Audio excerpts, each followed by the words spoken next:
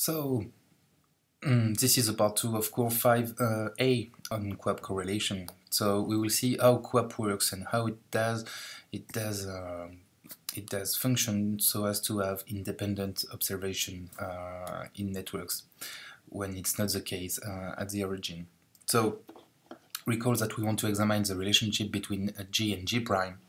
We'll say that Gij, the adjacency matrix of G, is a dependent variable, and we'll try to see if the adjacency G prime Ij of network G prime can be correlated with G. So you remember that dependence between observation between the links of any network is problematic. So we will get rid of it by shuffling the adjacency matrix of the networks. This random shuffling will produce matrices that are really independent. It will remove the network effect of G prime, and at the same time it will preserve the relation between the dyads inside G prime, so the neighborhood are the same even in the shuffled matrix. But shuffling this matrix of G prime will remove any relationship between dependent variables, which is the adjacency matrix of G, and the independent variable, that is the adjacency matrix of G prime. So matrix shuffling is about permuting rows and columns in the same way. If you do that, the ties are preserved. You can shuffle the matrix in very different ways, so you will produce a list of permuted matrices that will produce a sampling distribution. And this sampling distribution corresponds to the null hypothesis distribution. In this case, the null hypothesis is the presence of a tie AB in G is not related to the presence of the link AB in G prime. So we shuffle matrices to produce a null hypothesis distribution.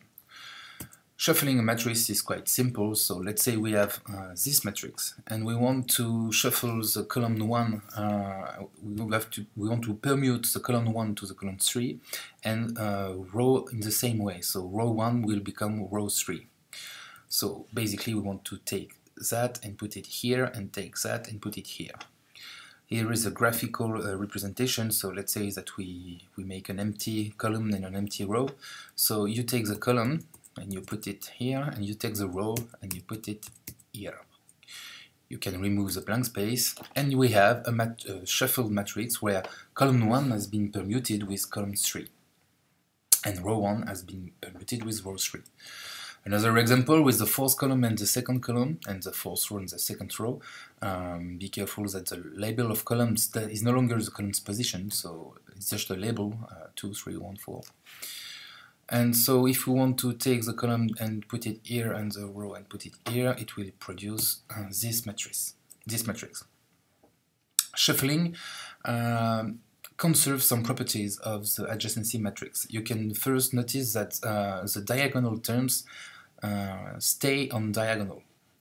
And the second property is that adjacency is preserved. So the neighbors of a node in the matrix, the original matrix, are the same in the permuted matrix.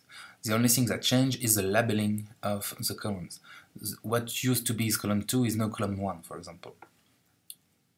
So matrix shuffling keeps the same structural properties, so you don't affect the density, the clicks, and so on of the graph. It may take a long time because a lot of rows and columns imply a lot of possible permutations, so to perform all of them will take some computation time. But it's important to spend this computation time because you will produce a fabricated null hypothesis distribution, and you need this good null hypothesis distribution for the stability of the p-values that we will get in the correlation test. And now that we have permutated matrix distribution with no correlation, with no dependence between the observed matrix G and the permuted matrix G prime and all its variants that has been permuted, we can compare the correlation between G and G prime with the correlation between G and any matrix of the permuted matrix distribution. This is what we'll see in the third part of the course on QAP correlation test. Thank you.